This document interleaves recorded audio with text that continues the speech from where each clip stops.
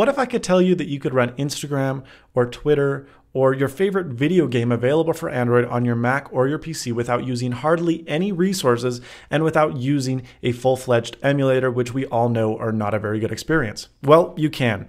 This is the way to use Instagram on your Mac or any application that you want available for Android on your Mac absolutely free. There's no resources hardly at all that are used because it's only running this one specific application, not the entire version of Android. It brings full functionality to many apps that, well, their desktop counterparts quite frankly suck. Instagram is a great example.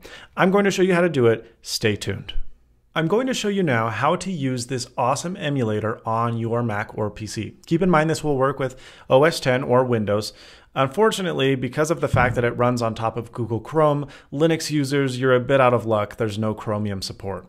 But as long as you have Google Chrome installed and version 41 or higher, you are ready to make this magic happen. The first thing you need to do is download an application that's actually specifically built for developers, so it's not even available through the Chrome Web Store search. All of the links mentioned in this video will be available in the video description below. The first one is Arc Welder. Now, the Arc Welder, like I mentioned, is an app runtime for Chrome that's built for developers. It's built for developers to test their applications on a very low level, but we can use it to our own advantage. All you have to do is install the application on your computer. It's pretty light, only about 12 to 13 megabytes, and it will add what's called the Chrome App Launcher to your dock. Now, you may already have this there, and this is not actually necessary. You can drag it off your dock if you don't want it, but for the sake of convenience in this video, we'll keep it there. You can see that now in this launcher, Arc Welder is available. Now, because this runs on Chrome, Chrome does need to be open and running for these Android applications to run.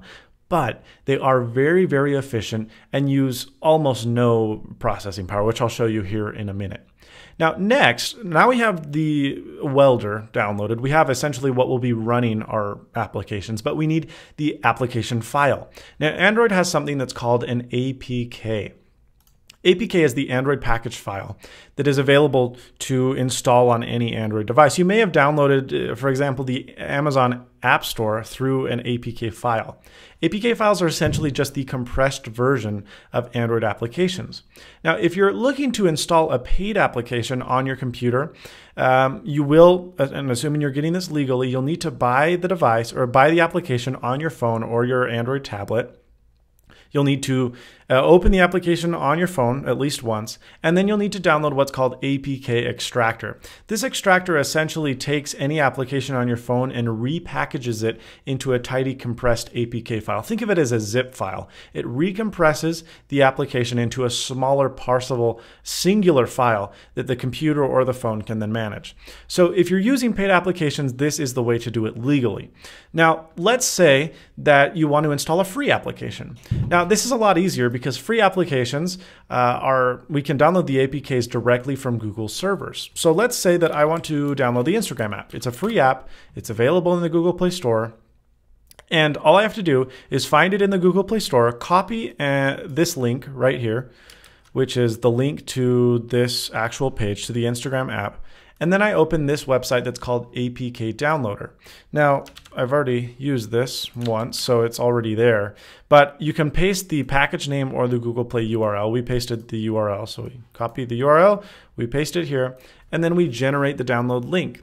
Now, all this does is it pulls up the link to a direct download from Google servers. So these guys are not administering the packages. It's not illegal at all. It's in fact perfectly legal.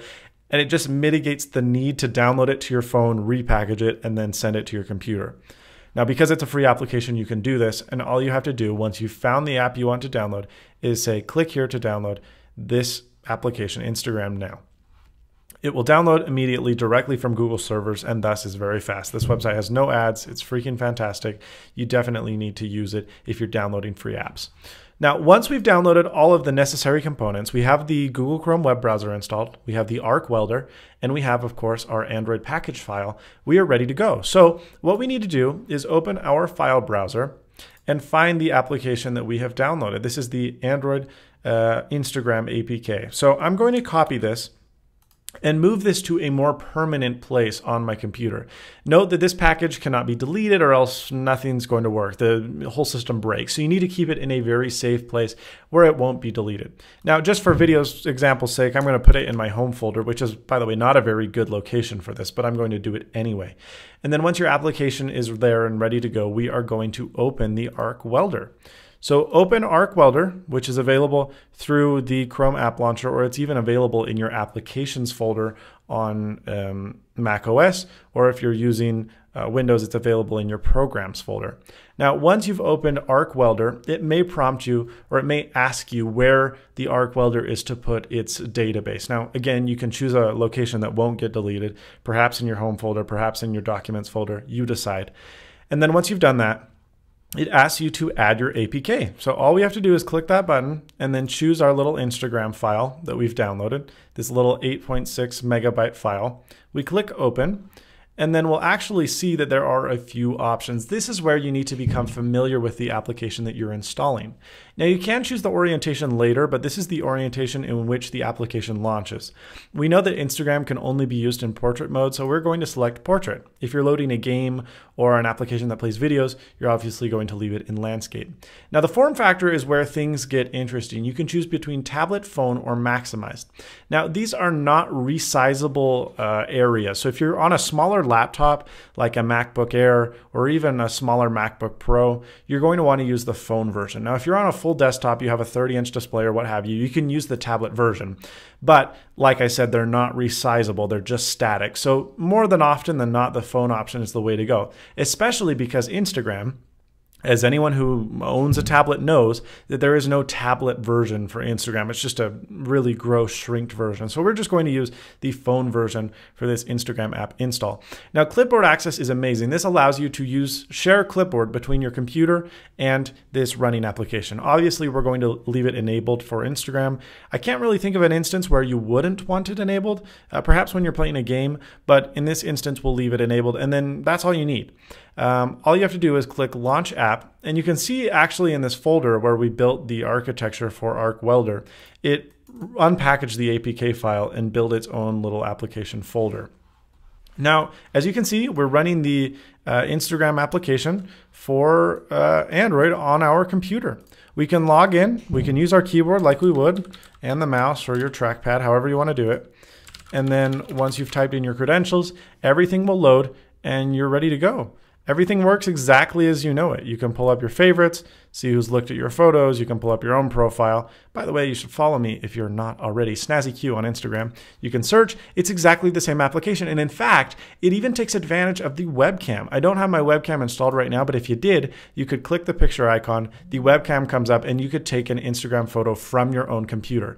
Why is this so great, you say? Well, this is the full unleaded application available for Android, which is far more powerful than the crappy Instagram website that we're given access to or the really limited APIs that are available on third-party apps. So this is great. It's the real Instagram application right on your computer. I love it, and it runs forever. Now, let's look at the activity monitor to see how many resources it's actually using.